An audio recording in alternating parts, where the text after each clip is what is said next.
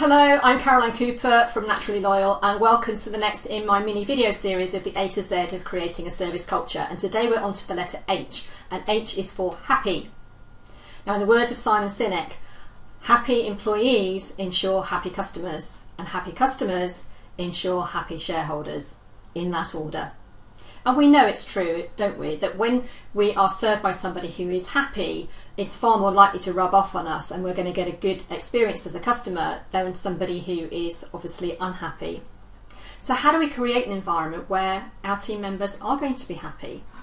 Well, the first thing to do is to recognise what's important to them. What are the things that actually make that person get out of bed in the morning? What gives them a buzz? What sets them alight? And if we recognise those, then it's a lot easier to create an environment where we're going to actually elicit that feeling of them feeling happy and wanting to be in work.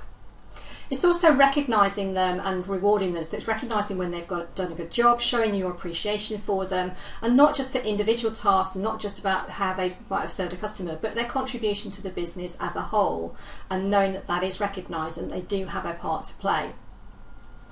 It's also that opportunity to shine and to have their unique talents, their unique strengths tapped into, and that opportunity to develop as an employee so that they don't get stale.